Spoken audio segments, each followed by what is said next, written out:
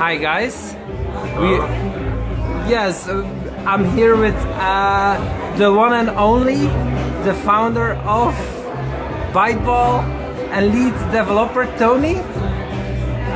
So yeah, we're here in Berlin, and I'm very curious how he came up with the whole idea. We were just talking about that. So yeah, you want to say something to the people, Tony? Well, you asked how I came up to the idea.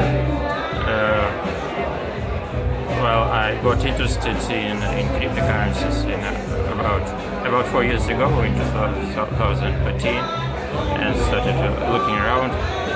And it was in 2014 that I came up with the idea of throwing out the blocks and getting the transactions connected directly into a DAG. That's what. When I started designing Byteball, it was called Snowball in the first. Yeah. Initially. Well, I didn't publish anything until about 2 years later, when it was the design was finished and the implementation was finished. Yeah. So you were talking about yeah, the idea to link transactions directly to each other. So, but isn't like I don't understand fully myself the advantages of a DAG. So I'm very curious how you got to that idea. Like, why did you do that? Link transactions to each other, and also I don't understand, because transactions. Well, somebody needs to. They go into a block because they need to be validated. They need to be all checked if they are valid. And so, if you link transactions immediately to each other, there is no validation. So I don't fully understand how that works then. Oh, well, there is validation when every transaction is added.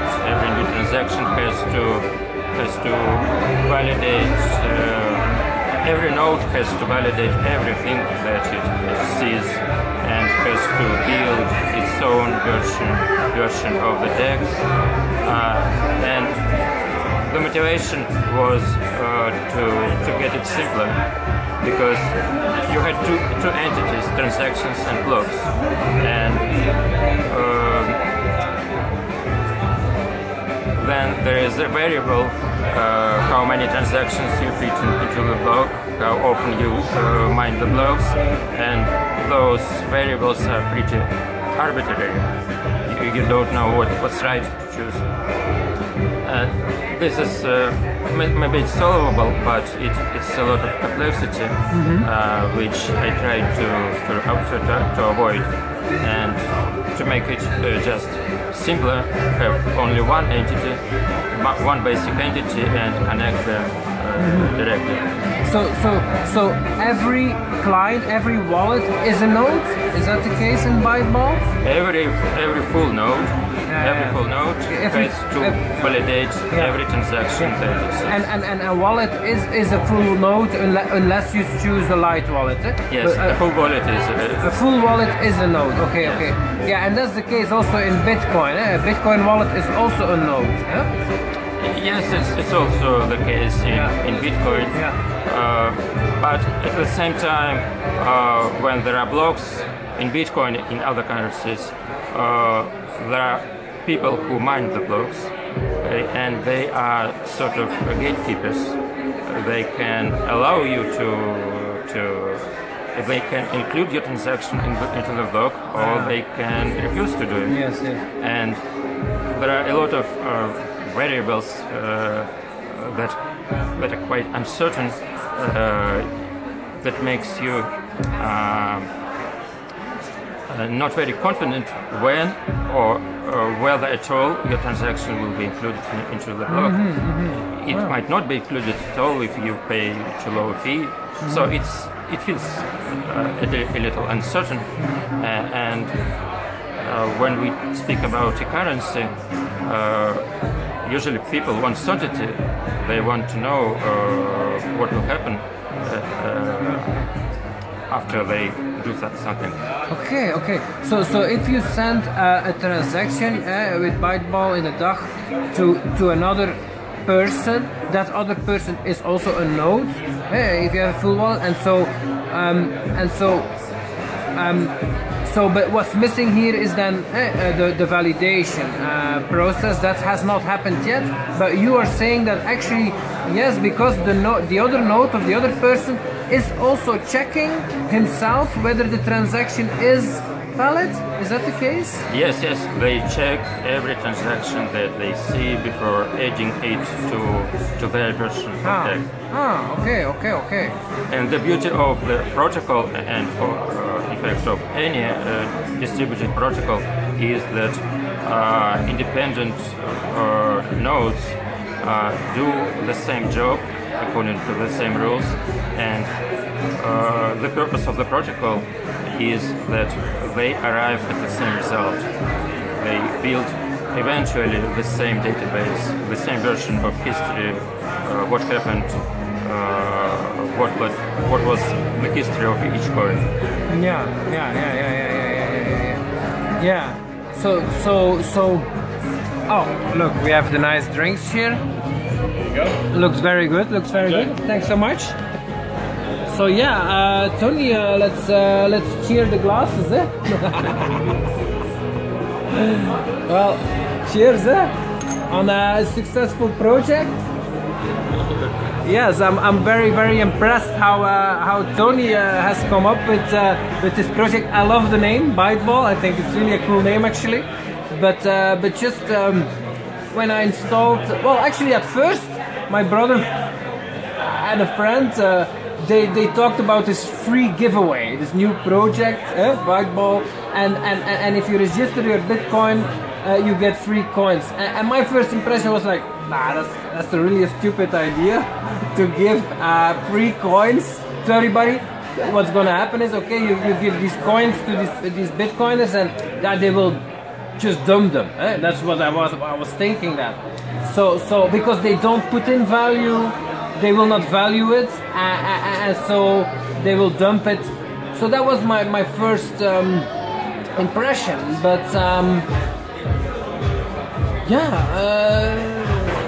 I did change my mind just in time to participate in the first distribution. I don't know what the click was.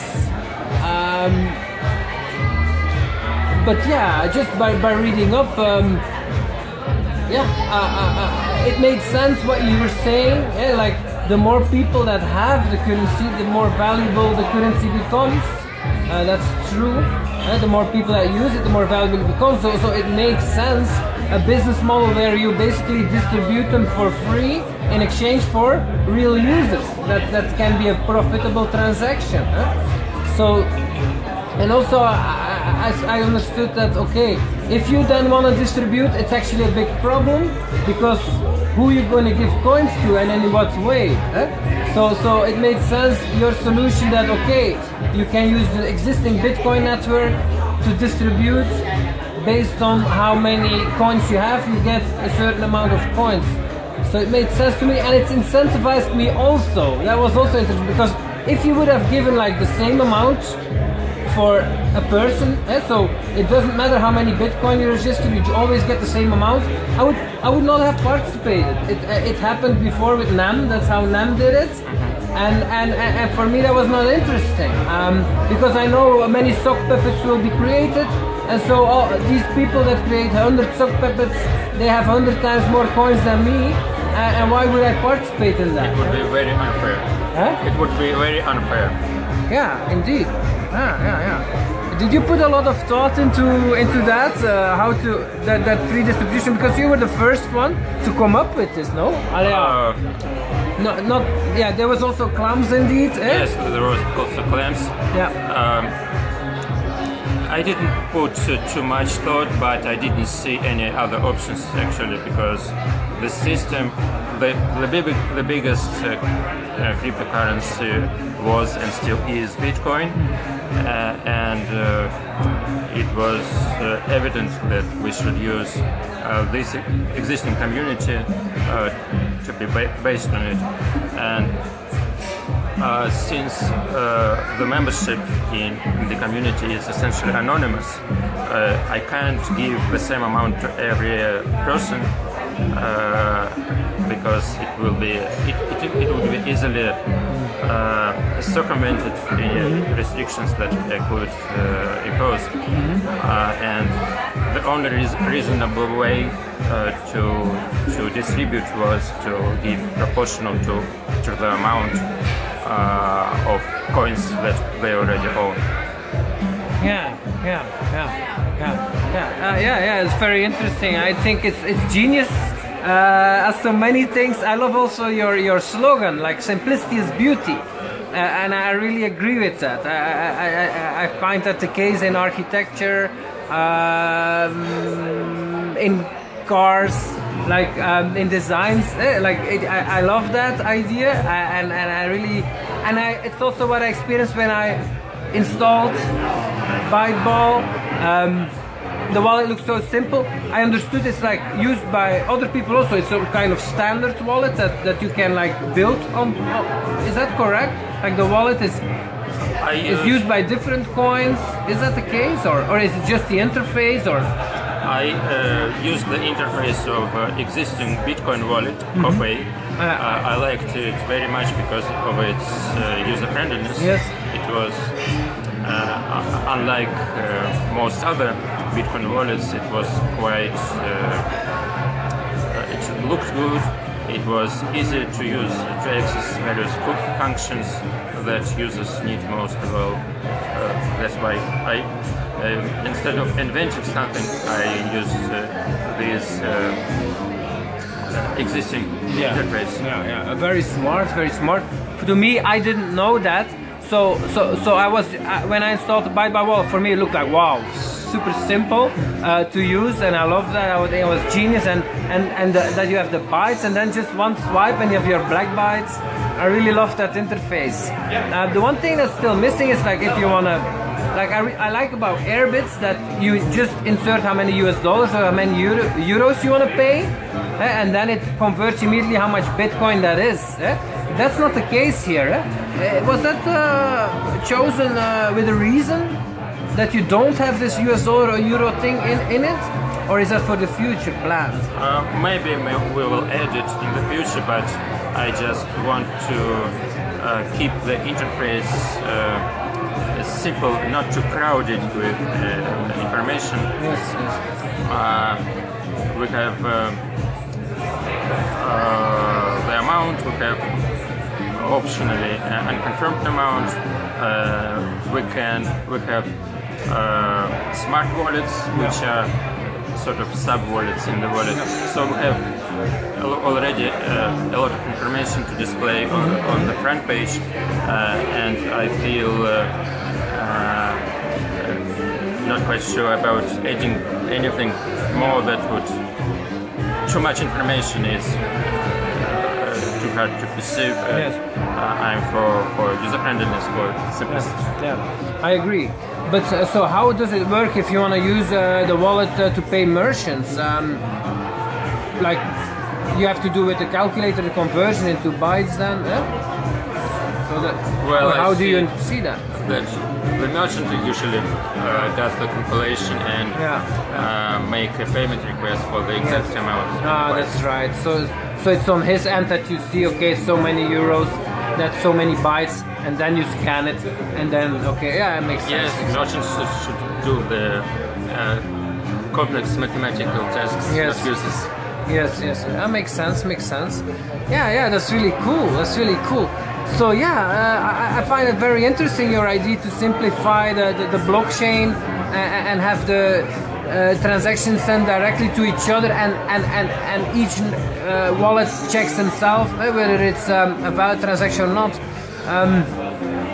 But I understand that that's not sufficient to avoid double spend or to avoid someone inflating the supply? Like why is there the system of witnesses? Well, the witnesses are exactly to avoid double spends. When we have the DAG,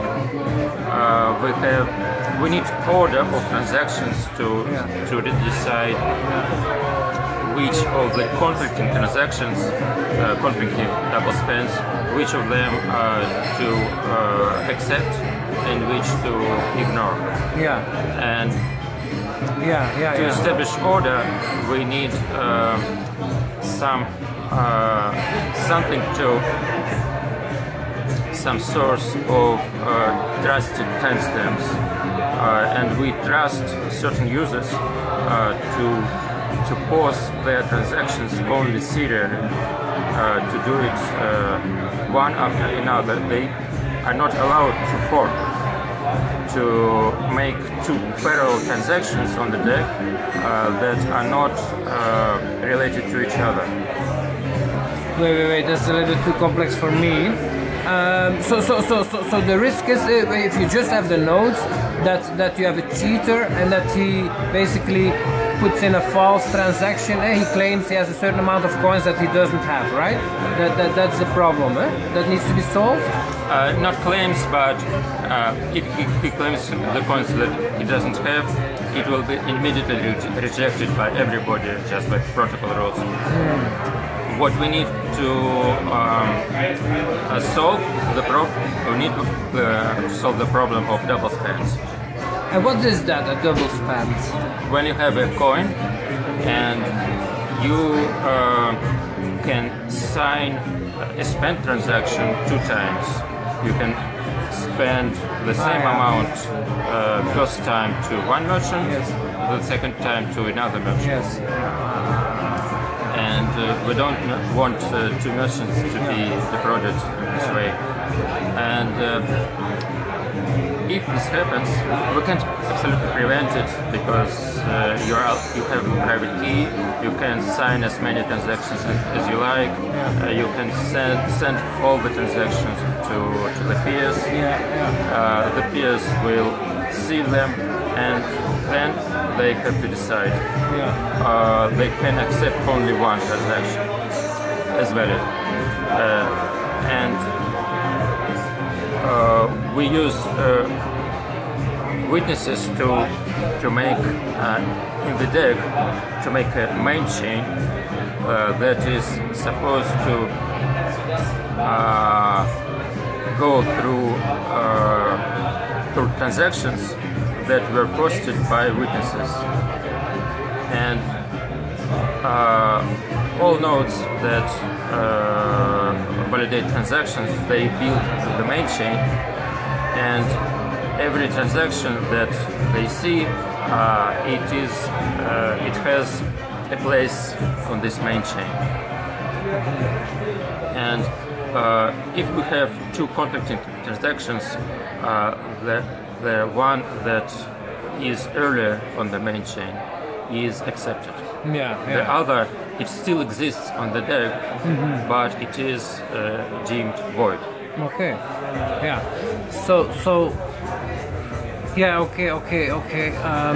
And so the witnesses, so they basically it's a bit. They have the same as a normal node. They have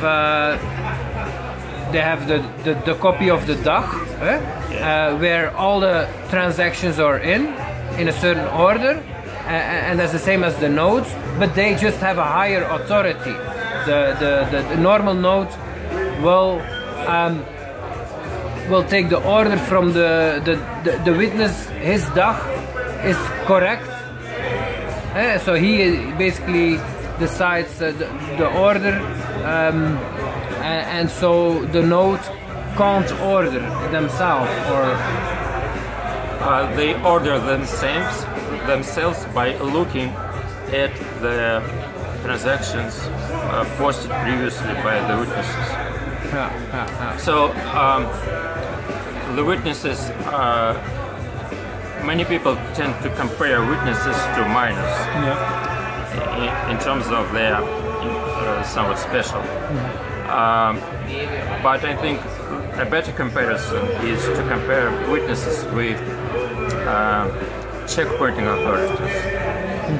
In some coins, we have checkpoints, and the checkpoints help to establish correct order of transactions. And in all other coins where checkpoints exist, checkpoints are posted by a single developer on a node. So it is a single point of failure. Yes. His keys can be stolen, and the network is essentially captured. In Byteball we have 12 checkpoint authorities, so it is more distributed. It's more safe, and so it is more like checkpoints rather than miners. Yeah. Okay. That's interesting. Yeah, I understand the concept of a checkpoint. It's basically a point. You used to have it also with NXT. It was a proof of stake coin, and that was the big criticism by the proof of work community, that it was using checkpoints. It was inserting checkpoints from time to time. But the purpose of the checkpoints was to basically make sure that nobody can roll back the blockchain before the checkpoint. What was the name? Checkpoint, is that the name? Checkpoint. Yeah. So it's basically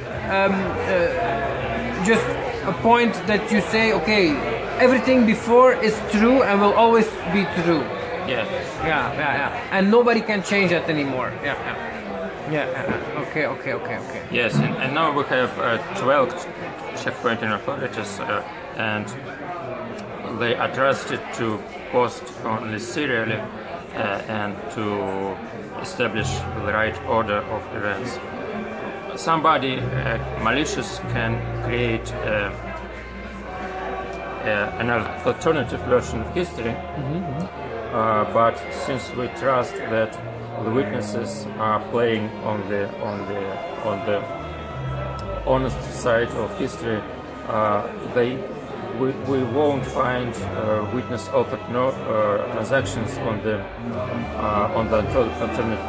alternative history, and we'll be able to easily see which version of the history is correct. If we have two versions of history, one version has witnesses, the other version doesn't have them. We easily select the version that has witnesses. Yeah. It's very complex for me, but it's very interesting. I'm learning slowly, but it's really it's very interesting. Yeah. And how do you like the cocktail? It's very good. Yeah, good stuff, eh? Delicious cocktail.